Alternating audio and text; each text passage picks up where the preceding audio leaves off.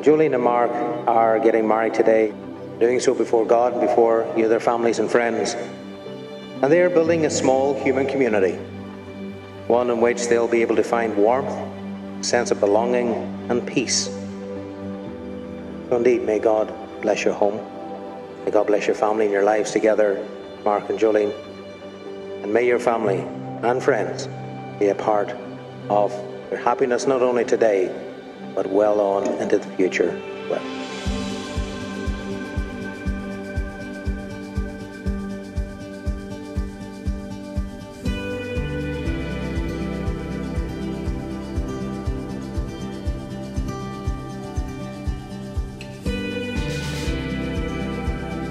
Before we go any further, I would just like to give Jolene a wee present, just to make sure that she feels part of the family here.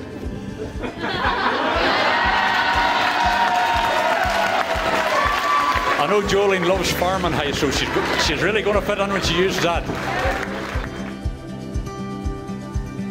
The pair of you work well together, you know how each other function, you're perfectly matched, and it's just fine with married life. We all know you're there for the rest of us. It means a lot, even though he's on the other side of the world. It doesn't take much. No, you're there to help us out.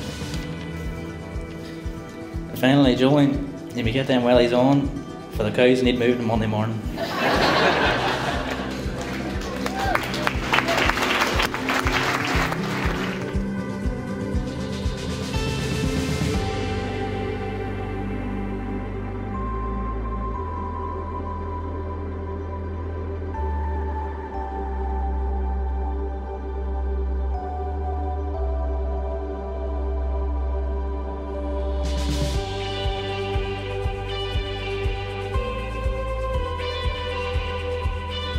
Mark, do you take Jolene as your wife, for better, for worse, for richer, for poorer, in sickness and in health, all the days of your life?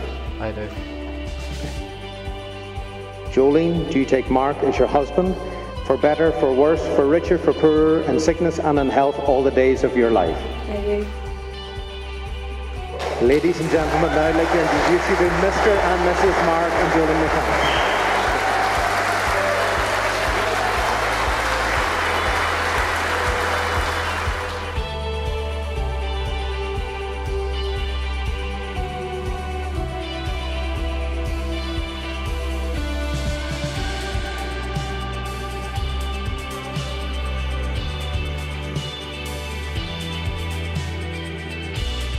Everyone is looking well today, but I think you all agree, no one in this room is looking as beautiful as my new wife, Jolene.